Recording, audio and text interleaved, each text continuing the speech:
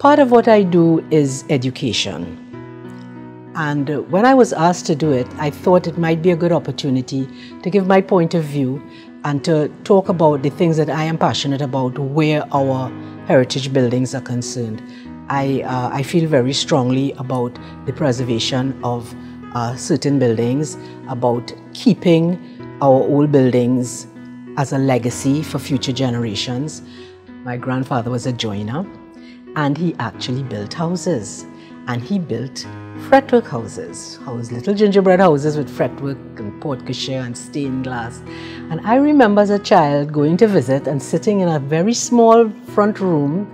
It couldn't have been more than about 10 by 10, and seeing the patterns of the stained glass on the floor in my grandfather's house. It was a very small house, but he had all the elegant details of the big great houses. I am passionate about the heritage. I am passionate about the craftsmanship of the old buildings. When I look at the old buildings, and you see the tooling of the stone and the fretwork, and when you understand that my grandparents, your grandparents, spent so much time creating these buildings and building them, that you need to respect that and respect the craftsman. We are out there on the ground trying to save buildings.